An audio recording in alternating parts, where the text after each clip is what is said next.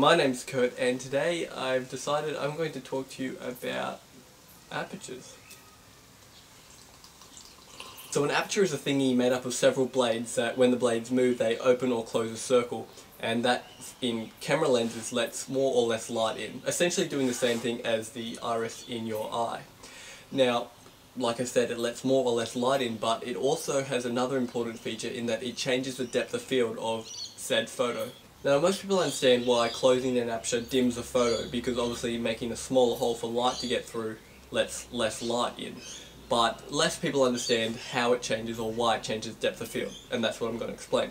But before I do, if you're not into photography, you might be wondering what depth of field is. It's basically how much of a photo is in focus. To demonstrate this, here's two photos exactly the same. The only difference, one's shot with a wide aperture, the other one's shot with a small aperture. And you see both the photos, the mug's in focus. However, the one on the left, the background is far more blurry than the one on the right, and this is because it has a wider aperture. You could say that the one on the left has a more shallow depth of field, while the one on the right has a deeper depth of field. So why does this matter? Well, first of all, having a lens that has a wide aperture value is attractive because it lets more light in, which is very useful in low light conditions. But secondly, having a wide aperture is very attractive to photographers because of the shallow depth of field.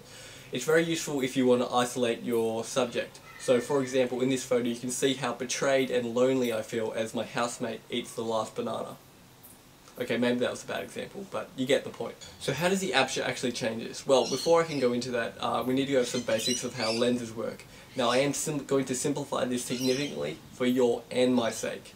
Well, if I'm going to be honest, it's probably more my sake.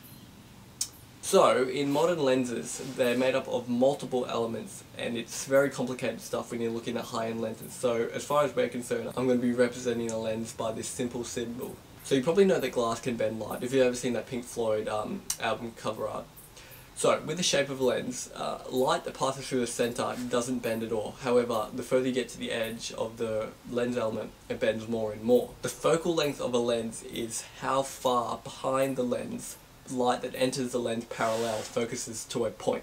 Anyway, here's the basics of how a lens forms an image. So over here we have an object, in this case a tree. We also have the lens, and then we have our camera sensor that the image is going to be projected on.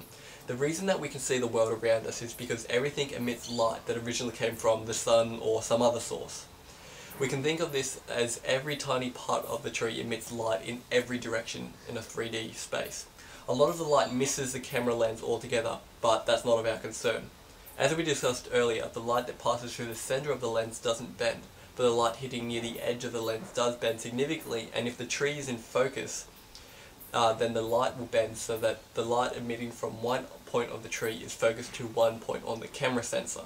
Repeating this process, you can understand how an image is formed on the sensor. Notice that it forms upside down. Okay, so that's all very well and good, but where does the aperture come into it?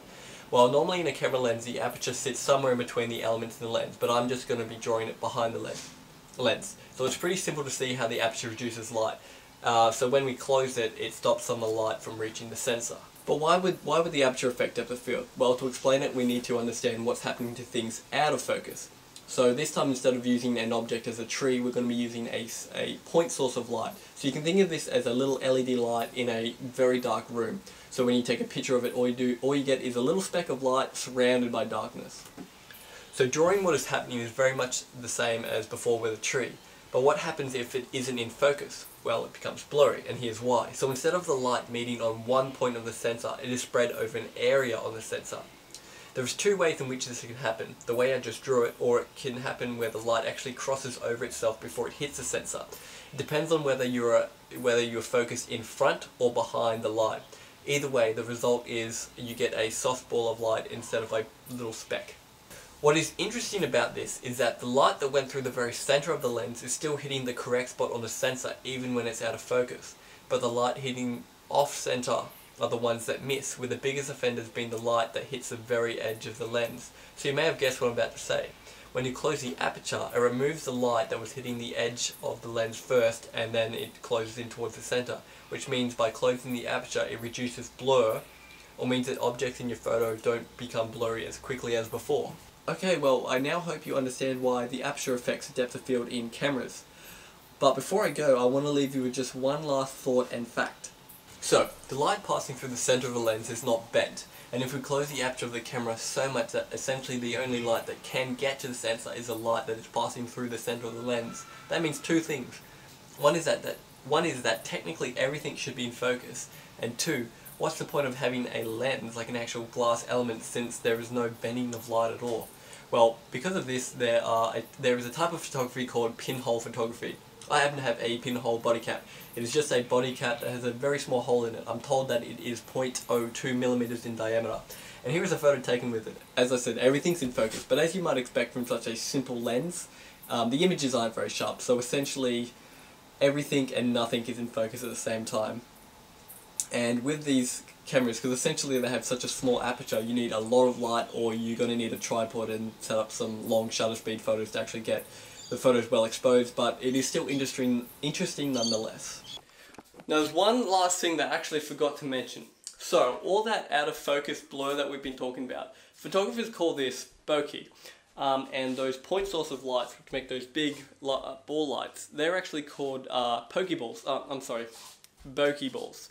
Now, it makes sense that those bokeh balls are round because, well, camera lenses are round, and when apertures are fully open, they're round as well. However, if you think about it, there's situations when they wouldn't be round.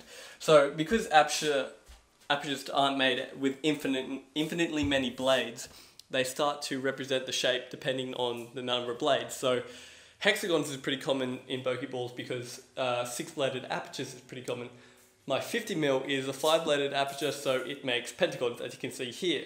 But what's even more interesting is you can kind of make your own apertures by cutting shapes into cardboard and putting them right in front of the camera lens. So if you see this photo here, I've got bokeh balls, bam, bokeh stars, or schnitzel.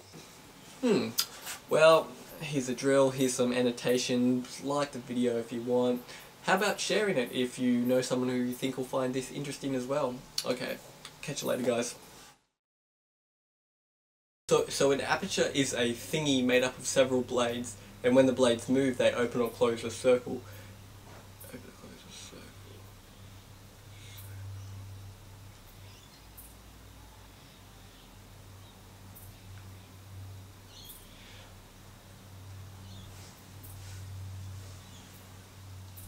So an aperture is